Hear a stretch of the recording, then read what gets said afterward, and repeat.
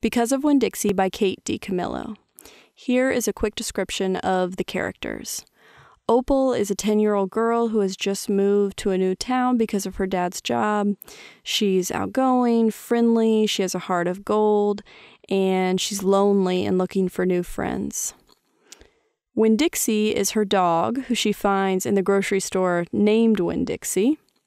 Her father is a preacher. He is reserved, or as Opal says, he's like a turtle who pulls his turtle head back into his turtle shell.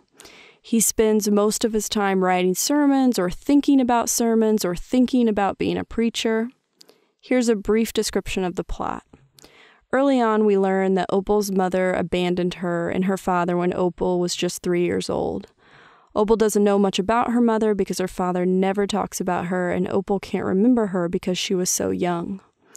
Opal finally gets the courage to ask her dad about her mom. She says she's 10 and she deserves to learn 10 things about her mom.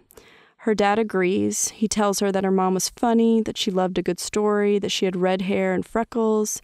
He tells her that she also liked to drink, and that sometimes when she started drinking, she couldn't stop, and that made them argue. He also told her that she loved Opal very much. Opal and her father have a complicated relationship. They love each other, but they're not all that close. When Opal talks to her father, she calls him Daddy, but when she talks about her father, she calls him the preacher. It's the summertime, and even with Winn-Dixie, Opal is still lonely. Over the course of a few chapters, she finds an unusual cast of characters who end up becoming her friends and who teach her a lot about life.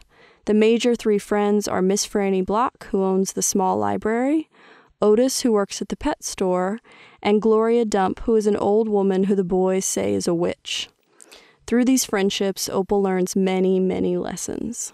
At the end of the book, Opal throws a party at Gloria Dump's house.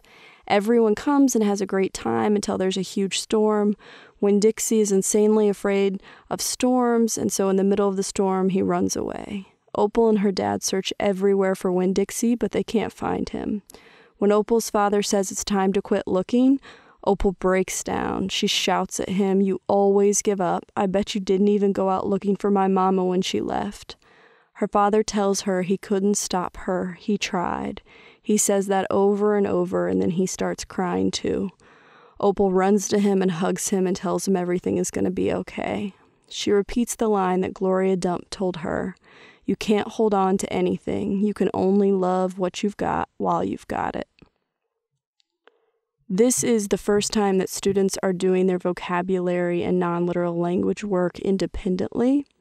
When they come to the table, logistically, you'll have students tear off the first page, which is their written response, and then you'll send everyone into a turn and talk to share their vocabulary words and non-literal language while you review the written responses in chart 2 to 3. From here, I suggest you go into the lesson plan, look at all the focus questions and the exemplar responses, and then you'll be all set to teach this book.